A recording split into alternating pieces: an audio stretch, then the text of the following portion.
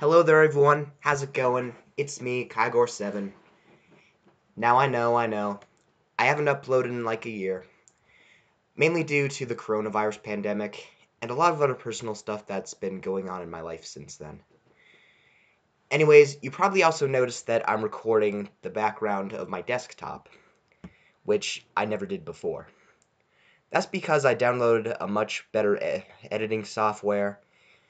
It's OBS, really great. So a lot of my videos are going to be high quality from now on. So anyways, you're probably here because you want to know an awesome trick for hiding folders on your desktop.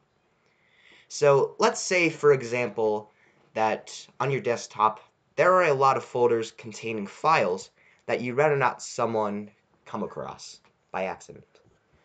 Well, I'm going to show you a cool trick on how to hide your files on your desktop to prevent this. So we're going to need a folder for a demonstration.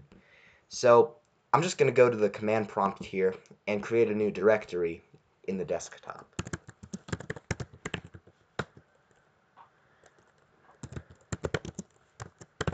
And for the sake of the example, we'll just call it private. Okay, there's our folder right there. So we've created the file. Now what? Well, we're just going to go ahead and go into the command prompt, and we're just going to type in @trib +h +s +r and whatever the file name is, which in this circumstance is private. So as you can see, the file's fading away. You just saw it disappear. And this is a pretty nifty trick because it doesn't even show up in the file directory.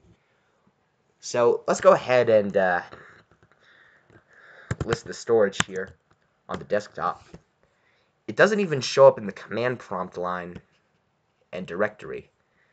And if we go into the file system here in the file manager, it doesn't even show up there.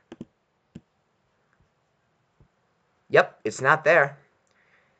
There is a 100% guarantee that no one will stumble upon any undesirable files that you have on your computer when this command is enabled. Now, that's great and all, but you probably want to access these files later on. So how do you do that? Well, we'll start by going to the command prompt again, and we're going to change directories to the desktop. I do want to make a note here that it doesn't necessarily even have to be the desktop. It can be pretty much any file folder on your computer. You can change directory to the main directory that your folder is located in, and it'll work just fine. So here on desktop, we're going to type the command @trib -h -s -r private. And what this command does is it will show the folder again on the desktop. So when I enter this command,